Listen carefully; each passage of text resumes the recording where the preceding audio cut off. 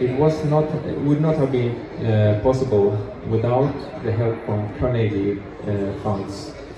This Carnegie Bank, they financed the first expedition of Adolf Erik Nordenskiöld 150 years ago. So big thanks to them. And also big thanks to all the other sponsors, for without clothes we would have freeze to death, I promise. And without skis we would still been standing in the north of Svalbard. Without tents we'd been blown away. And all that, and also rifles to protect from polar bears. And finally the Färgfabriken, which will host a photo exhibition that will be in Sweden and gone global this winter. So, who is this Erik Huss? I'm a Swedish geographer, educated in Lund University, but they didn't have glaciology there. So I continued in Stockholm University, studied glaciology and earth system science. I also have a degree in journalism, so I was a scientific editor for the former biggest network of earth system scientists on the globe, International Geosphere Biosphere Program. After that, I was head of media for the Royal Swedish Academy of Sciences. Maybe you heard about the Nobel Prizes in physics, chemistry and economic sciences. So there was a lot of work with that, with the smartest persons on the earth. You had to really struggle to understand. I'm also a keen skier. I love skiing. It's my passion since I was a kid. So Protect Our Winters, I was part of creating this in Sweden. It's a movement that mobilizes the whole ski industry in the climate. Because if we get too warm climate, we won't have any skiing anymore. And that program, you pick up trash while you jog. It has become the global environmental movement in Sweden, all over. Who could believe that? We pick other trash and people love it. Then I started my own company six years ago, Sustainability. It's about science, take science into business, and so we can thrive, do business on the terms of the planet. And as a scientific advisory board, I have the Berlin Center for Climate Research, which I represent today, together with Researchers Desk, which is a network of researchers. So, the climate. Have anybody heard about the climate? Yes, I do. So, in one graph, you could see here, this is when I was in Antarctica in the 90s. We did some ice dynamic studies. The result from this resulted in a deep ice core, 4,000 meters down, and we came back 800,000 years back in time. And that is 8 ice ages. And you see the temperature and carbon dioxide that follow each other. These are astronomical factors running the ice ages. But on top of that, we have the greenhouse gases strengthening or weakening. Now you can see the carbon dioxide levels has been, since 4,000 or 5,000 years, it has been between 180 and 300 parts per million. When humans came in, we have increased that with 50%. And since carbon dioxide is such a long-lived gas, it lives for thousands of years. You can see that it's and 50% more, it represents climate that is 3 degrees warmer. And a 3-degree warmer world will be safe operating space for maximum 1 billion people on this planet, and we are heading to 10 billion. We might be 90% too many in just a couple of decades. So let's not go there, I'd say. So, topic of the day, expedition. I borrow a map from Adolf Erik Nordenskiöld. He drew this map 150 years ago. I found it in an old library. And this is how it looks. Very powerful, polar explorer, honor and bravery. like it was at that time. They went on this ship, Polheim, from Scandinavia up to reach the North Pole, but it was too much ice at that time. Too much ice, so you see it's a little, they started from Longyearbyen up to this little Mossel Bay in 1872, exactly 150 years ago, and trying to reach, but they were stuck in the ice for 2 years. So they took their skis and sledges and went over the Hinlopen Strait to the east, over to Northeastland, Nordaustlandet, as they say in Norway. And they skied. It took months. And this is the largest glacier in the whole Europe. Not many people know that. And we were planned to recreate this and see what has happened with the ice on the sea and in the mountains in 150 years, to celebrate his bravery by the Jubilee Expedition. So where is Svalbard? Well, it's a little... Svalbard is actually an archipelago. The biggest island is Spitsbergen, and it's right between northern tip of Norway and North Pole. So it's pretty far north, you could say. But, you know, global warming, you heard about that.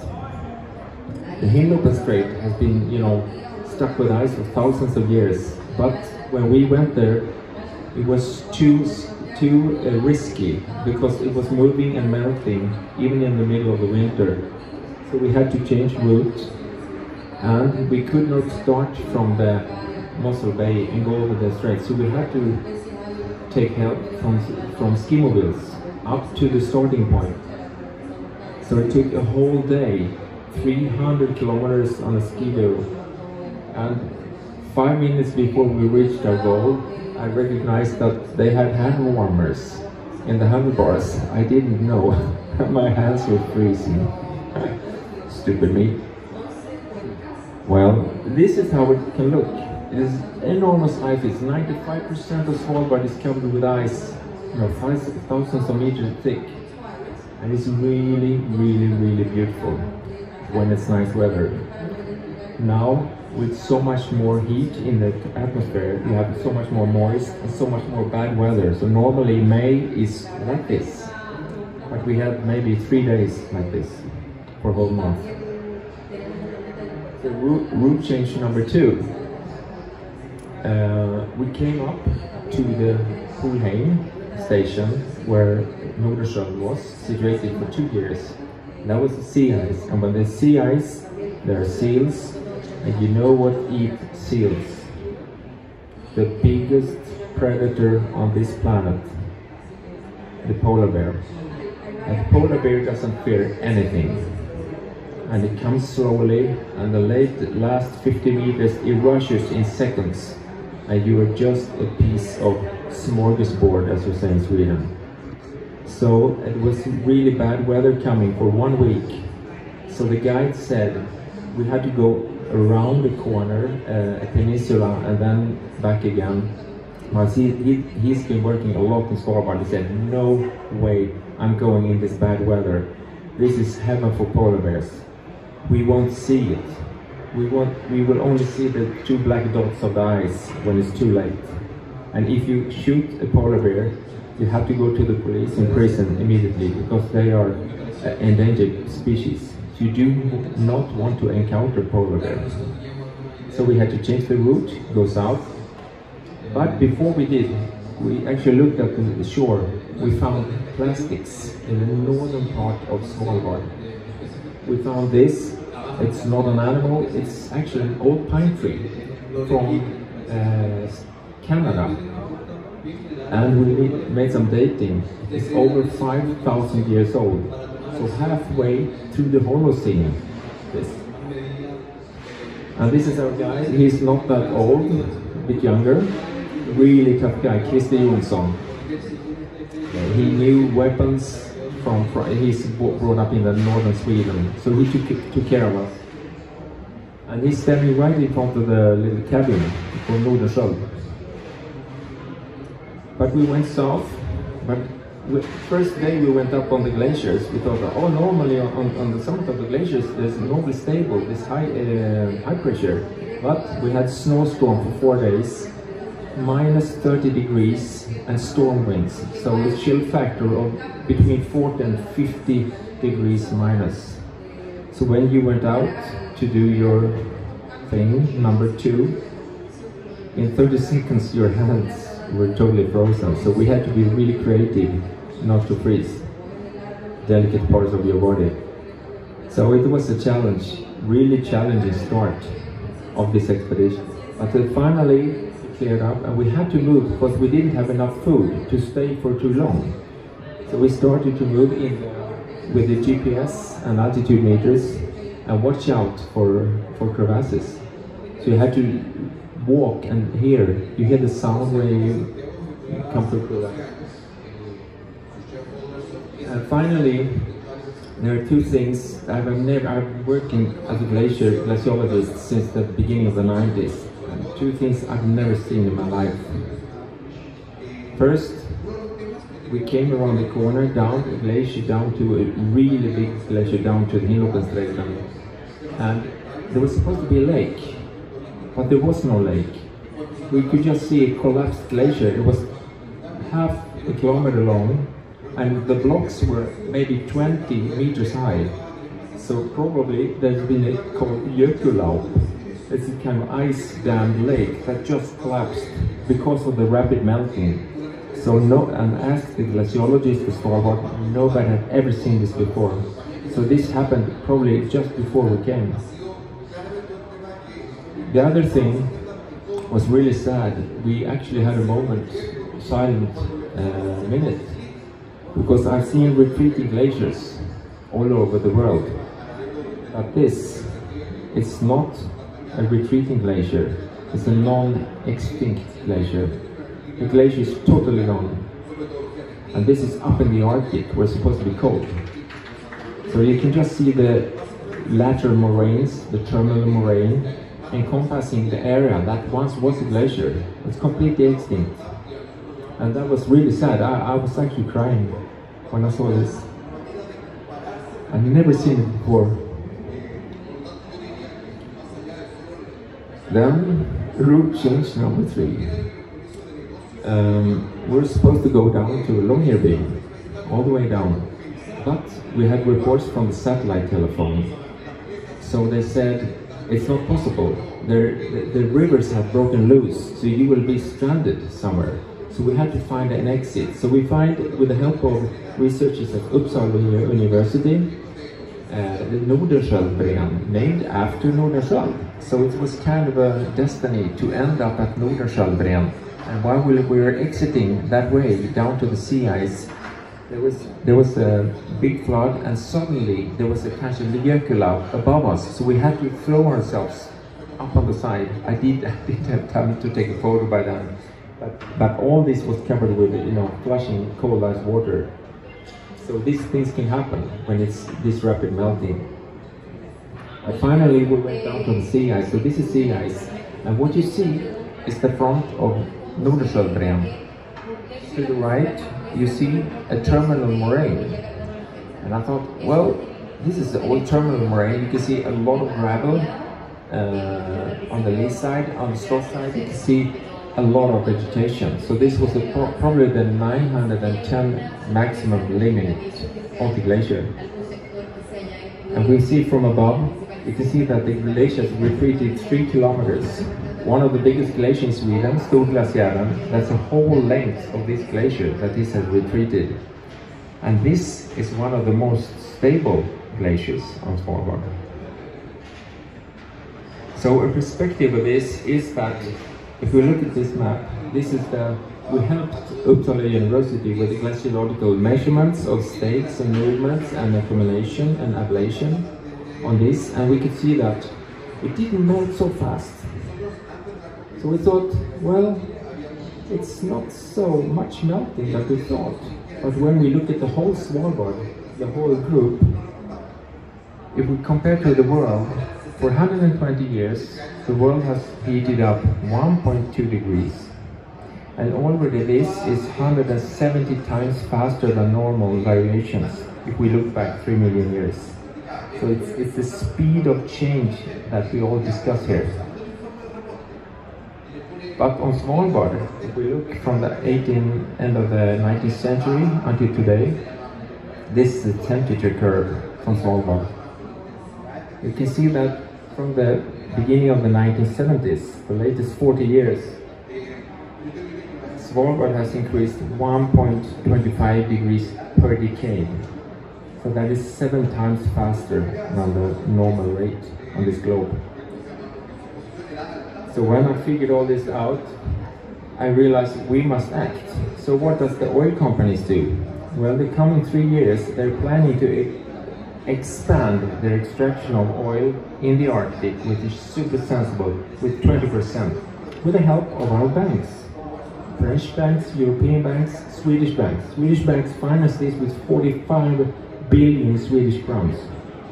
They have a green outside, but inside it's really, really, really dirty. So what you hear is just brainwashing. Don't believe when they talk. Check where the money flows, and you see what's happening. And Gazprom is, of course, the biggest financer, you know, from Russia. So when we came back to Longyearbyen, normally there would be, you know, snowmobiles all over, you know, and snow. But they had, from one day to another, the snow just went away. They were totally shocked. So when we came, there were snowmobiles all over. They didn't have time to move them back to the garage and in the small balconies where they had the snowmobiles. So it was a lot of snowmobiles. This was in end of May. And before we actually ended our expedition, this is the end of our expedition with the Nubian behind, we said we must do a statement with all our impressions. So we found this driftwood, made a place for the smallest and northernmost climate summit in the world. And we made statements that will be presented in a movie that we will produce this winter. And there was a lot of things said, but what came to my mind is that, okay, don't leave any trash and take only photographs, but we can leave a positive footprint. And how do you leave a positive footprint? Where you talk about it, you learn, you discuss with people that maybe are not glaciologists, what is happening and how fast it's happening. And this is the filmmaker. He's worked with David Attenborough, so he's pretty skilled, I promise. Really skilled abilista. He's Philippine, half Dutch. He was sitting there and we were discussing, so what is Svalbard? Svalbard is actually the canary bird of the globe. Because of what happens at Svalbard, if we know more what happens there, we know what will happen to the planet sooner or later, if we don't act. So we have a perfect help. Number 4, right when we were going to be picked up at Cap Ekholm, the sea ice was just gone. In 2 days, the whole fjord was gone. So we had to jump inland and to get picked up. Luckily we had this marine radio, so the guide could call a cruise ship, they could get us up, and on the cruise ship there were beers and barbecue on the deck, and we had eaten this dry food for a month. That was marvelous. So this is the last picture of the expedition, and I just want to thank you for all your attention. And this was very short, so maybe you have some questions about blisters or glaciers or anything. the mood. This is your opportunity. I think.